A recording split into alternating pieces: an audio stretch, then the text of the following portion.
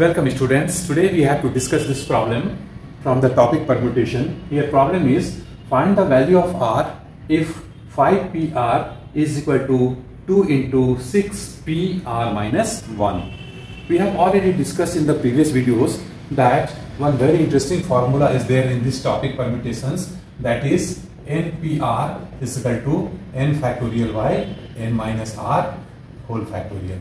Okay, here r should be always less than or equal to n. R cannot be greater than n. So we will use this formula here to get the solution here to find the value of r. Correct?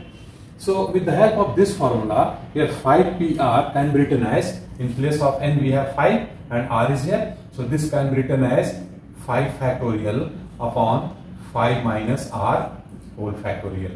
And in the right hand side, similarly, we can write 2 into 6 factorial by 6 minus r minus 1 whole factorial. Okay. Now let us simplify it further.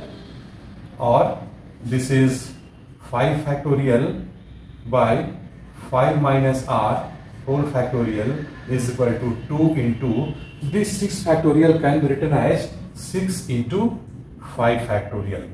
Okay. Because in 5 factorial we are having all multiplications from 1, 2, 3, 4 up to 5, and this is 6. So finally this is 6 factorial. So 6 factorial can be written as 6 into 5 factorial. Okay. So what is the benefit of it?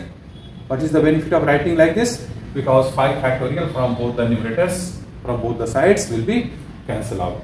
And here 6 minus r plus 1 means 7 minus r whole factorial. Correct? Here 7 minus r factorial is number greater than 5 minus r factorial. So similarly, this 7 minus r factorial can also be written as 7 minus r into 6 minus r decreasing by 1 into 5 minus r whole factorial, so that 5 minus r factorial will be cancelled out. Okay. So here this is 1 by 5 minus r whole factorial is equal to 2 into 6 is 12, and in denominator we can write 7 minus r into 6 minus r into 5 minus r whole factorial. So 5 minus r whole factorial will be cancelled out here. So by cross multiplication we are getting here 7 minus r into 6 minus r, this is equal to 12.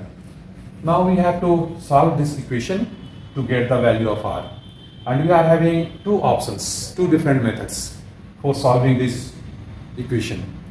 First of all, we will multiply these two factors and we will get quadratic equation, and after factorizing and solving the quadratic equation we will get the value of r. But there is one very simple method, because this is product of two consecutive natural numbers.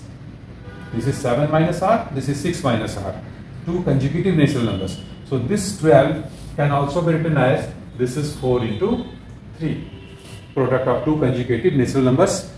This is greater number, this is smaller number. Similarly, this is greater number, this is smaller number.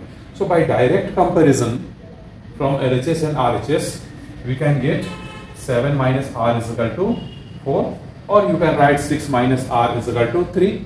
We will get the same result, no problem. So 7 minus r is equal to 4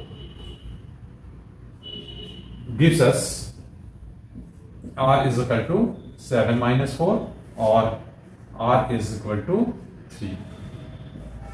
So this is the answer, and this is important to note that value of r is 3, which was not supposed to be greater than 5 or 6. So r is 3. So answer is okay. We are okay with this answer. So r is equal to 3. This is the value of r. This is the answer. Fine. Very simple. Understood well? Okay. We will see some more problems in other videos. Thank you for watching this video.